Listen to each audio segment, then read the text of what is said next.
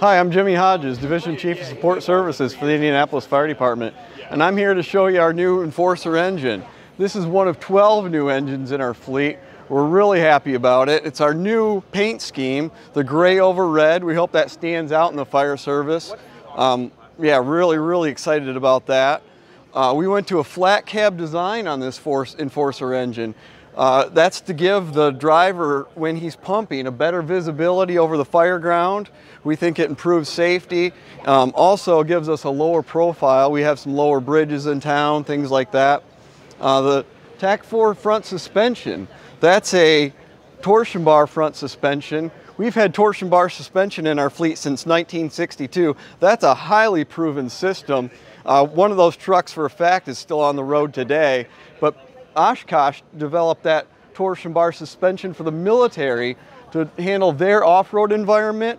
We face some of those same issues on the road in these cities that freeze-thaw cycles. Our roads get in bad shape, and the big wide tire with that suspension is definitely going to hold the road better than what we've had in the past. In the cab, that's the MX-13 PACCAR engine, 510 horsepower, coupled to an Allison 4000 series transmission. That's a 6-speed overdrive automatic transmission.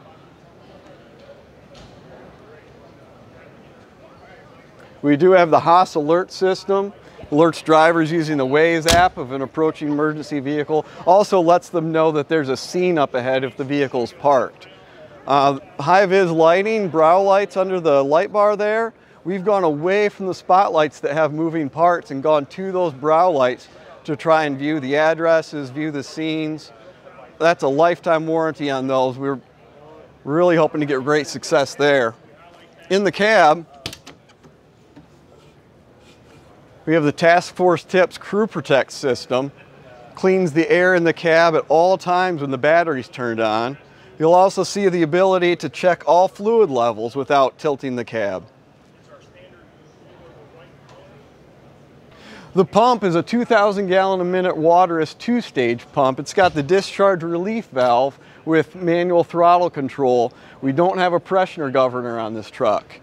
We like to stick with the systems just like the torsion bar suspension that's tried and true, and we know it works. Two options on cross lays. We have an 1 3/4 line.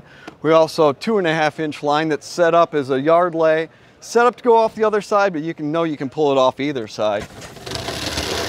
In the compartments, we don't have any painted surfaces. Everything is either DA sanded or bare aluminum.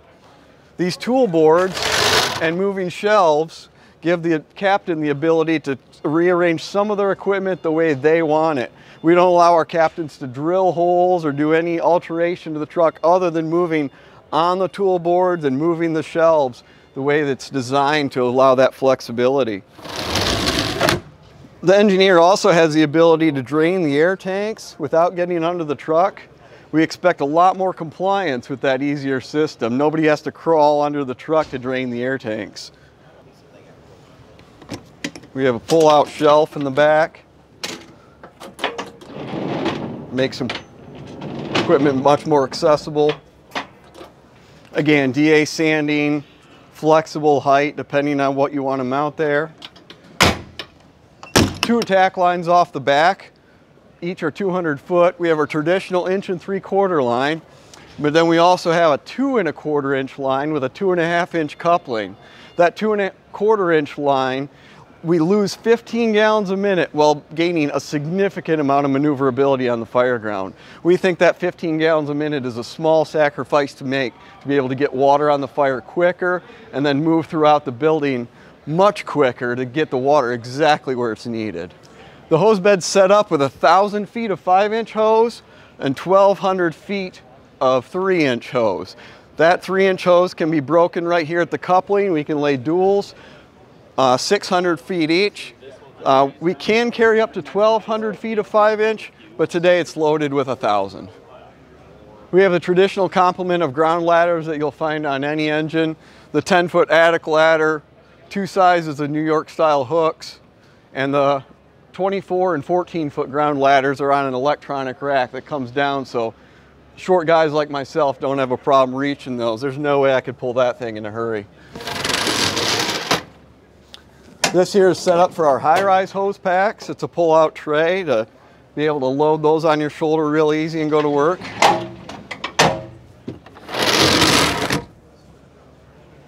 High side compartments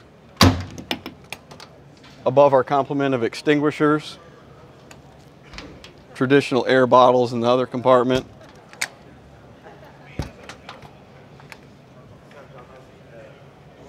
This is our large diameter discharge. It's the only one on the truck, but if we have to pump 5-inch, we can pump 5-inch through a 4-inch discharge that then goes into 5-inch, so we can feed an aerial at a pretty good rate.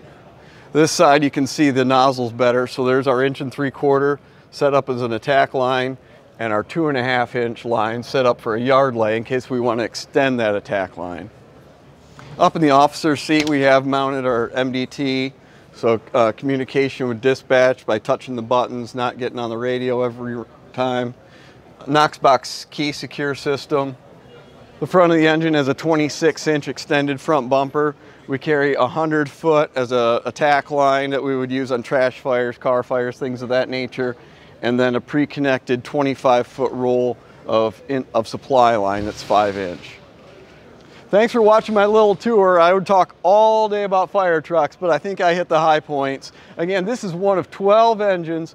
We also have 8 ladders on the same order. This is the biggest apparatus order we've ever placed, and today's the day it's here.